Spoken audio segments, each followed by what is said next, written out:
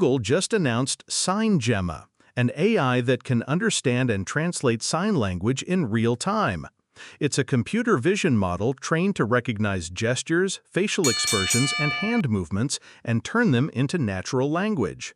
Globally, over 70 million people use sign language. SignGemma could make classrooms, hospitals, and everyday interactions more accessible.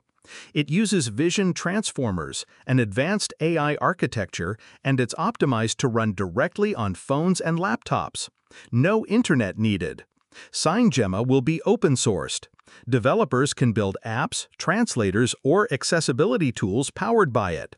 It's in testing now, with a full release expected later this year. This isn't just about translation, it's about inclusion.